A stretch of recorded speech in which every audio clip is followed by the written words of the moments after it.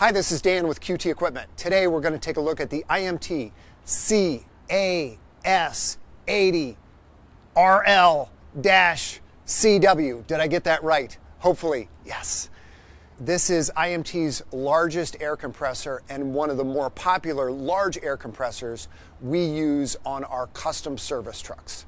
Today we're going to talk about safety, specs, operation, maintenance, installation considerations, and the business case for this air compressor. This is an expensive air compressor to purchase. It's also an expensive air compressor to maintain. So you want to make sure that you're making a good business decision when you put this air compressor on your truck. Let me cut in here because as I watched the first draft of this video, I realized that I made a glaring omission. I totally glossed over something very important about this compressor, and I need to cut it in, even if it's not to our video guys' satisfaction. The information is very important. And the thing that I glossed over was that this compressor makes a lot of air. A lot of air.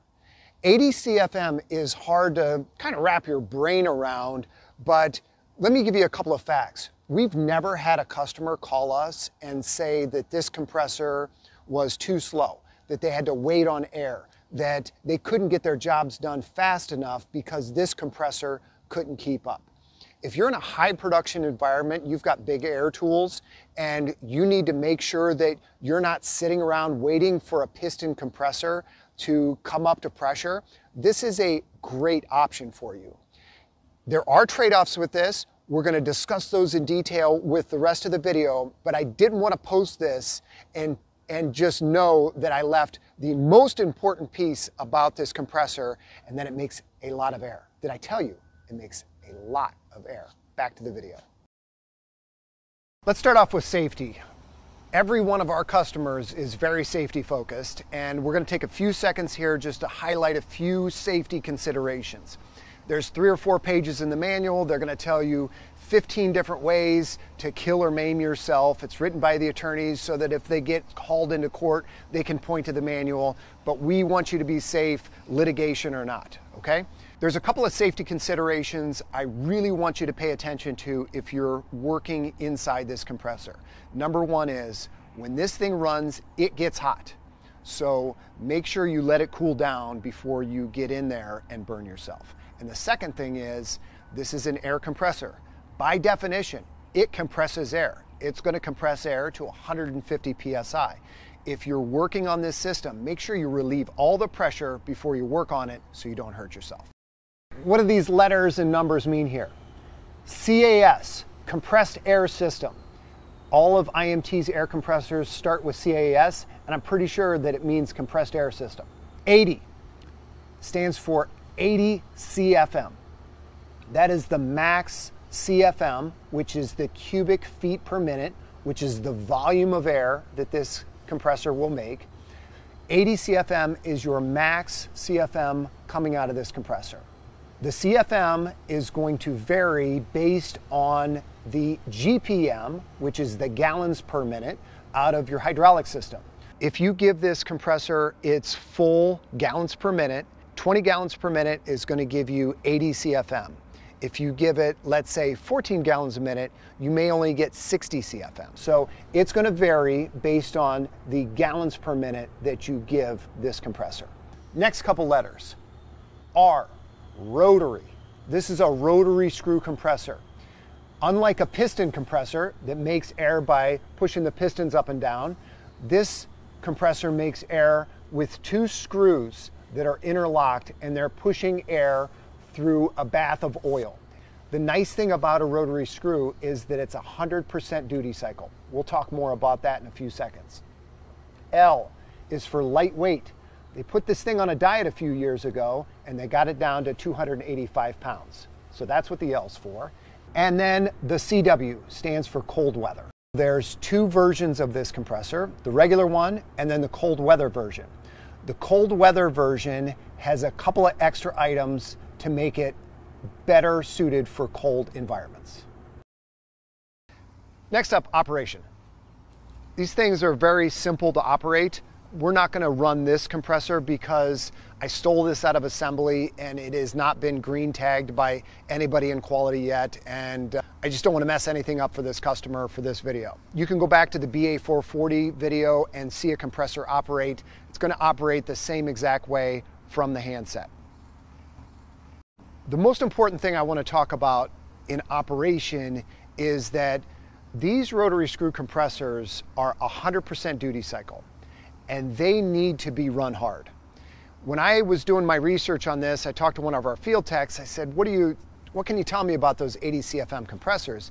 He said that 90% of the problems that he sees out in the field with these compressors is that technicians are not running them hard enough. If we go back to a piston compressor, that's a 50% duty cycle compressor, which means you're going to want to use a compressor for 5 or 10 minutes and let it rest for 5 or 10 minutes, on and off. That's a good cycle for a piston compressor. If you've got a piston compressor and it's sitting on your truck and it doesn't do anything for 3 months, I would put money on you being able to fire that compressor up without a problem and make air and do your job. Where you run into problems with a piston compressor is when you exceed the duty cycle. If you want to run that thing for 30 minutes straight, you're going to burn it up and you're going to have problems. The rotary screw is the exact opposite. You want to run this compressor for a long time on a regular basis to get the moisture out. Today's a perfect day to talk about this compressor because you look at it. When we started this video, we were at 70% humidity. We're at the 60s now. When you start this compressor, it's pulling moisture into your system. And if it does not get hot enough, that moisture gets trapped in there and causes a lot of problems. If you go through the manual, the recommendation for this compressor is that it's run at least monthly. And the way the manual wants you to do it, and this makes sense, is that you're going to start your air compressor, you're going to keep your air drain valve closed, so it's only going to build up to 150 psi, and then you're just going to let it run and come up to temperature. And average operating temperature is somewhere around 180 degrees on these. You're going to let this compressor come up to temperature, and then you're going to open your air drain valve and you're going to let that compressor run for, I think the manual says, about 20 minutes. The thinking on that is, when your air drain valve is closed, you're not bringing any new air into the system. You're not bringing this 60% humidity air into your system when your air drain valve is closed.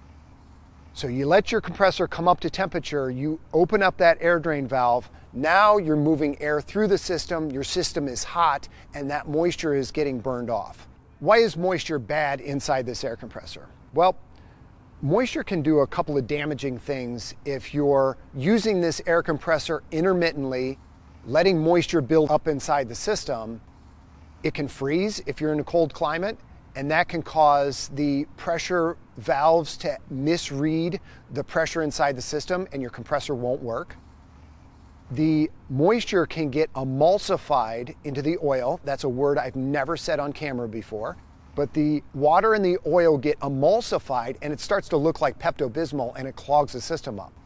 You can get rust inside your system, and your Compressor filter, which is the filter that separates the oil and the air through the screws, that can get plugged up and cause a lot of problems. So please, if you learn nothing else from this video, if you own this rotary screw compressor or any other rotary screw compressor, make sure that on a regular basis, and that could be, if you talk to our service techs, they say daily. If you read the manual, it says monthly. If you talk to IMT, they say weekly. So I don't really have a good time frame to give you. The wrong time frame is never. You're going to want to run this compressor, let's say weekly, get it hot, get the moisture out of the system, and this thing will run for a long time.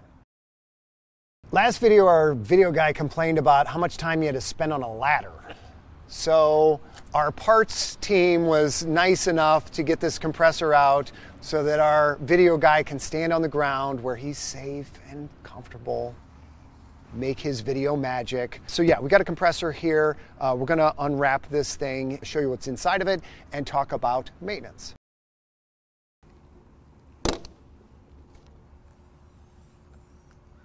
Maintenance. First of all, this is your manual. Manual comes on a thumb drive. It is 96 pages and a lot of good, useful information on this. Very few people will actually read this manual, but you should. You'll learn a lot.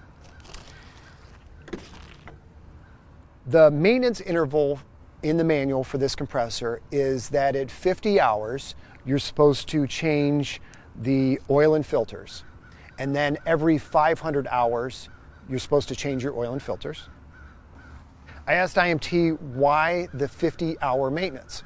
And this made sense. They said sometimes if you've got a compressor that's sitting around for a long time, the oil and filters can get a little stale, and that's why they want you to change it at 50 hours. Almost nobody does that, but it's in the manual. I wanted to point it out. So if you're buying a compressor that has been sitting on the shelf for 5 years, you probably want to change the oil and filters. If you look at the build date on this and it's pretty recent, you're probably in good shape. The next service interval is 500 hours. On your 500-hour maintenance, which is your regular maintenance, you're going to change the oil inside the compressor. You're going to change this air filter. There's an oil filter and there's a coalescer. This coalescer filter is what separates the oil and the air. When the air gets pushed through the screws inside the rotary screw compressor, it's going to contain a little bit of oil, and that oil is removed by this coalescer filter. The service interval, again, is 500 hours or annually. If you use the compressor a lot, you may rack up more than 500 hours a year, and you want to do it per the hour interval. If you don't use this compressor quite enough, you're going to want to change this at least yearly. Maintenance cost for this kit in 2024, so prices always change, and they usually go up. Maintenance cost for this service kit is about $800. It's pretty expensive compared to the maintenance cost on, say, a BA440, which I think is less than $200. We're going to talk about that more in the business side of this video, but make sure that when you purchase this compressor, you are understanding what the annual maintenance costs are going to be. For your fastest service and to make sure you get your parts right the first time, make sure that you give our parts team your model and serial number. It's located on this tag right here next to the gauges. Let's talk about what makes the cold weather package the cold weather package. Price upgrade for the cold weather package is about $400. Again, that's in 2024 dollars, and that can change over time. You're going to get a few things for that that's going to help your compressor operate better in a cold environment. The first thing you're going to get is this thermal valve. Back here is a hydraulic oil cooler. When you have the cold weather package, you're going to initiate your PTO. It's going to create flow through your system. It's going to come up through your compressor, and then when this thermal valve reads a temperature lower than 100 degrees, it's going to send your oil right back to tank and let it come up to temperature. Once this thermal valve reads that your oil temperature is above 100 degrees, it's going to send the oil through the hydraulic cooler and the fan, and it's going to keep your oil at a comfortable temperature. The second thing you're going to get on the cold weather package, and it may be a little hard to see in the video, but you're going to get a heat wrap around this pressure sensor. This pressure sensor senses whether there's pressure inside your system. If this gets iced up, it's going to read a false signal and your compressor won't start. There's a switch inside the dash that's going to say comp heat. Old tags that we had said AC heat, and that got confusing because people thought it was air conditioning, but it was air compressor. And if you flip that switch on, it's going to heat up this blanket around this switch and make sure that it doesn't freeze up. Let's talk installation. This is the most common placement for this air compressor right above what we would call LV1, which is the first vertical compartment on your body. This particular compressor is up on risers, but you can mount it directly to the top of the side pack as well. That's fine. This compressor is 285 pounds, and this side pack will handle it just fine. Installation wiring, we could really go down a rabbit hole here, but most of the time these are going to get mounted on an IMT body with an IMT Series 4 wiring harness. They make it easy. It's pretty much plug and play, even though those words can make me nervous sometimes. You really just plug it all together, and then you're going to be able to control your compressor from either your panel in the back or your remote. When you're thinking about placement, we've had customers before ask us to install these compressors inside enclosed containers. For example, like a lube truck. The problem with that is you may not be getting enough ventilation through your air compressor for everything to work properly. Be careful if you're going to install that inside of a compartment. Inside top of the side pack is a perfect place for it. You're going to want to make sure that you've got 6 inches behind the compressor. If you see all this space up here and you want to mount a top box, you're going to want to make sure you have at least 6 inches behind here. That makes sure that the air that's coming through this compressor can get out. You're going to want to make sure that you've got 6 inches on both sides. This is the inlet for air being drawn in that gets compressed, so you don't want to choke that off. You're going to want to make sure that you can get to everything for your maintenance and your service. And then on the front, this bump out, they're going to recommend between 8 and 10 inches of free space. Next consideration is hydraulics.